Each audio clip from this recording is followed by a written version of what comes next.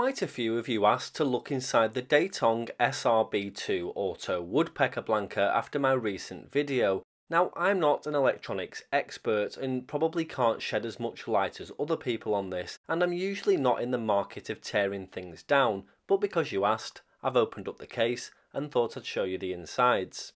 This little black box helped alleviate the massive amounts of interference caused by the former Soviet Duga Radar over in Chernobyl, which was affectionately known as the Russian Woodpecker. If you want to check out my videos on the Russian Woodpecker, then I'll link below and at the end. Another quick point I thought I'd address is that I get a lot of flack from certain people for calling it the Russian Woodpecker because it was in Ukraine and built by the Soviets. The reason I call it the Russian Woodpecker is because that is what it was known as the world over back in the 1970s and 1980s by shortwave listeners, radio amateurs and the media. So this box is basically an audio frequency notch filter, which is a type of filter that attenuates or reduces a specific frequency range in an audio signal. They're also known as band stop filters or band reject filters.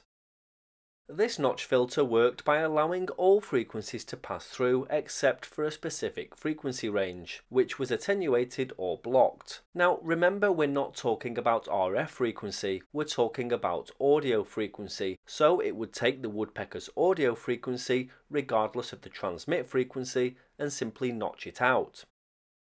The 10 Hz audio frequency of the woodpecker's sound was being taken by the device and being dropped down into nothing, as if it was falling down a hole. The woodpecker had an audio frequency of 10 Hz, so anything at that same tone would disappear down the filter too. The idea was, if you notched the 10 Hz tone out, then you'd hear other signals on the frequency. As long as the audio portion of the signal of someone else wasn't the same as the woodpecker, you'd hear it. It's nothing more than a simple audio filter, so it would have worked, but wouldn't get rid of the woodpecker completely because there's nothing that could be done about the RF signal side of the transmission.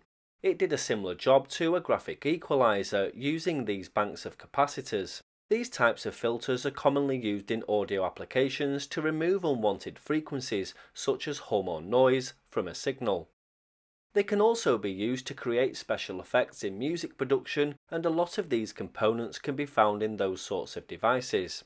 Now, I'm not an expert in electronic components and circuit boards, so I can't give you any more on how this worked from a technical standpoint, so I'm expecting some juicy and detailed info in the comments from you guys now you've seen it to give us some more insight.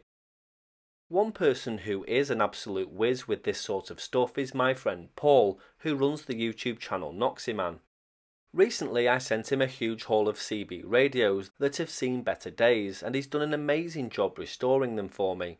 He's also just built a mind-blowing cyanide meter from scratch using his own designed printed circuit boards, high quality components, and assembled by him personally using his expert knowledge. He produces some quality videos, and I'd really urge you to head over there and subscribe to his channel if you like range tests, radio restoration, and anything from CB radio to UHF handhelds. Sorry Paul for the shameless plug, but you deserve it. Cheers.